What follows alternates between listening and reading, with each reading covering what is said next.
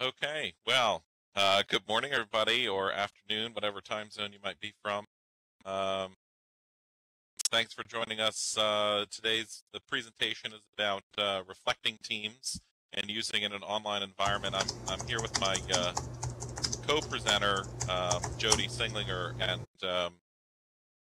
she's going to take over here in a minute. She's a doctoral student here in our program, and we've used the reflecting team model in supervision in an online environment. So we want to share some of our experiences with you, but she'll give you a little background and history on the reflecting team and on some of the technology issues. And then we'll just talk a little bit about our experiences. And I have to say, this is great. First virtual conference. Kudos to everyone who's planned this. And I've used Second Life for a long time, and I was really looking forward to this. So this is a great idea, and hopefully you'll come away from here with some ideas and some information that might help you implement some of the things here we're doing at Duquesne University in Pittsburgh. So I'm going to pass the microphone. Unfortunately, we're having trouble getting both avatars up and everything, so we're sharing microphone this morning. I'm going to pass the microphone over to Jody, and she's going to go through the first part of the presentation, then I'll pick up again at the end. We'll pause in between our presentations and take any questions you might have via local chat or have audio. We'll take questions that way too. So again, thanks for joining us this morning. Let's get started.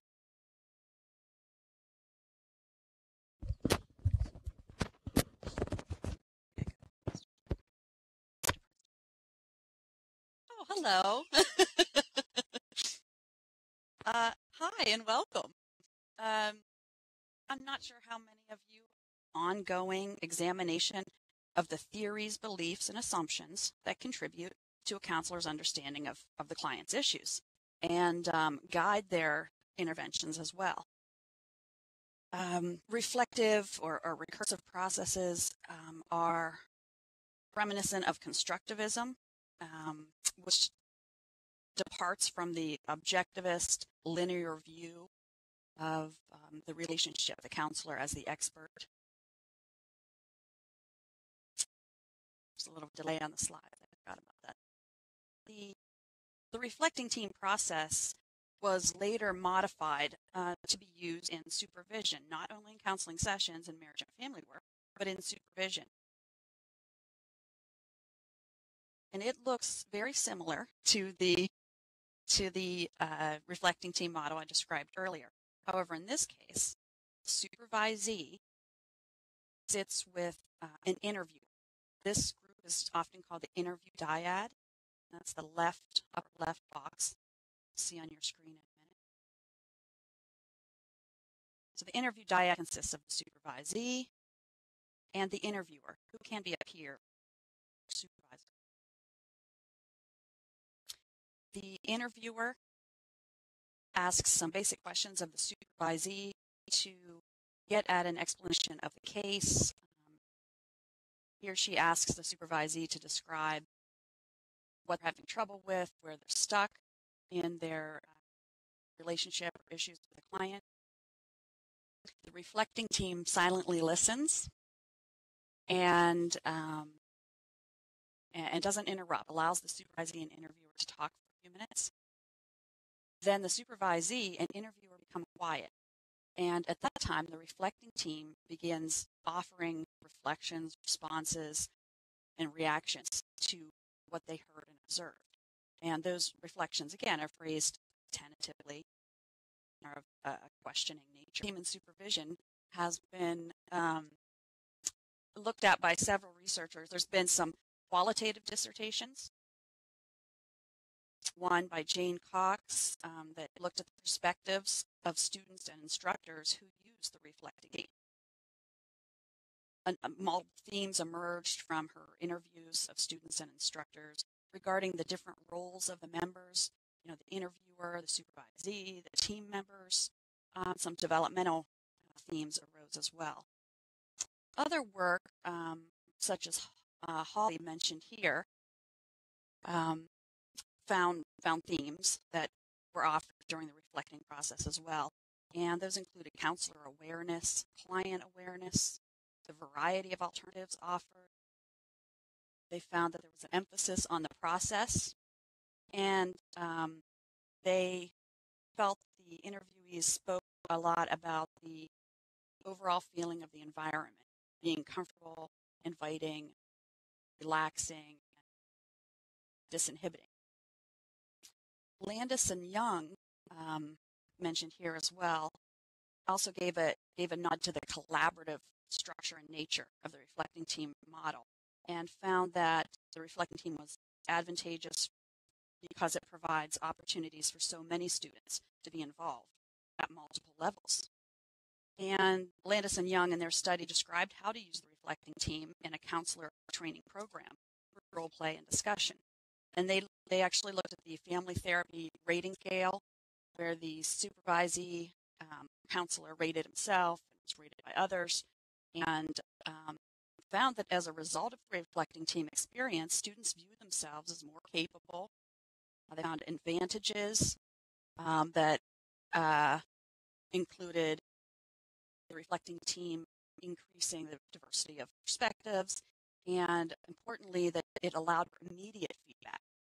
So the peers were offering immediate feedback, and the client, supervisee in this case, was able to hear that in a non-threatening. So feedback has been. Now our twist on the reflecting team that added the technology. Technology in supervision isn't new. Some of you probably Butler Constantine that look at. Oops, sorry, that's okay.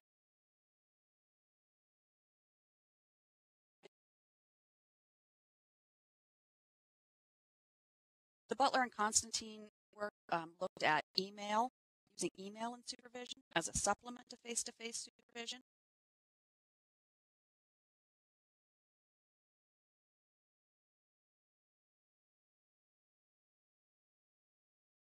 Okay. And we've all seen how technology is played out in supervision by using the phones and recorders, bug in the ear, videotape, live supervision, video monitors, and the most popular use of the technology counseling and supervision right now is using it as a supplement or in a hybrid combination. So a combination of face-to-face and online meetings. There's a number of advantages to really the hybrid method and to using technology counseling and supervision.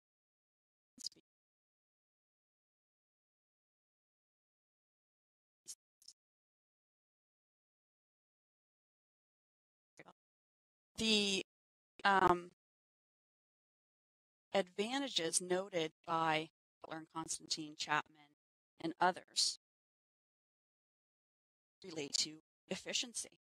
Obviously, we are able to connect to a wide range of supervisees across a large geographical area.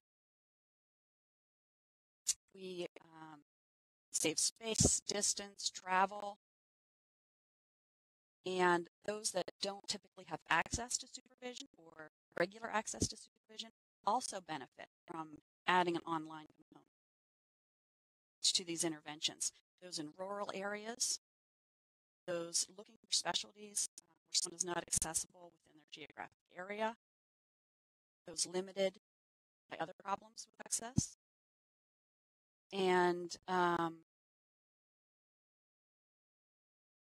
Butler and Constantine later mentioned them again, later looked at this online supervision and concluded that the online aspect helps build a stronger sense of community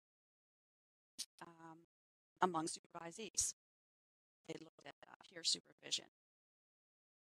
Studies also not mentioned here by Vaccaro and Lambie, 2007, something a little more recent, explored ethical practice related to using technology in supervision,